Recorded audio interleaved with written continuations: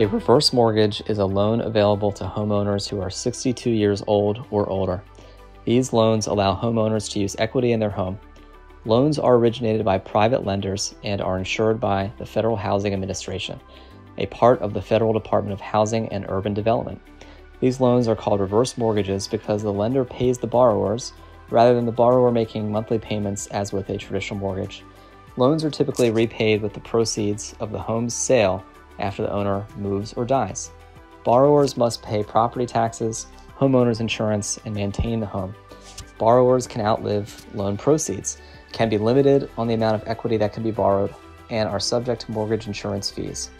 Reverse mortgages can open up access to a liquid source of funds without necessitating monthly payments. However, every investor should be well versed in the risks and restrictions of these types of loans before making a decision.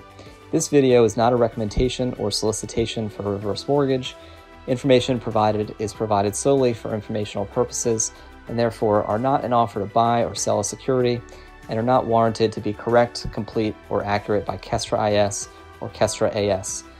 All options should be carefully considered. Borrowers should understand cost, risk, and loan terms. Consult an independent advisor or tax professional. I'm here today with two of my very best referral partners, Dennis Guma from Remax and Ben Offit from Offit Advisors. Now you may be thinking, what is a reverse mortgage professional doing with a wealth manager and a real estate agent? And it's very simple. Reverse mortgages over the years have evolved. They've evolved to be a financial planning tool, and you can also purchase your next home. You can upsize, right size, or downsize with a reverse mortgage.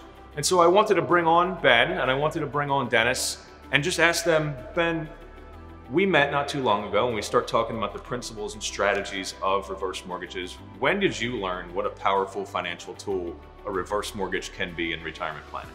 I think the first time that I really learned about it and started exploring it was during my CFP exam. That was a topic on the comprehensive exam, and I never suspected that it would be, but I started to explore it because of that and went down the rabbit hole of trying to learn as much as I could about it, because I think our job as financial planners is to give as good advice as possible for our clients and understand what resources and what tools are out there to benefit our clients. And I think that the reality is that a home is one of the biggest financial assets, if not the biggest financial asset for most clients. So I think if we can make good usage of that in the financial plan, it's meaningful and worthwhile. Yeah, absolutely. I think, you know, the equity that seniors have in their homes represents the bulk portion of their net worth. And so understanding how to use that equity strategically and tax efficiently, you know, it may lead to a more comfortable retirement.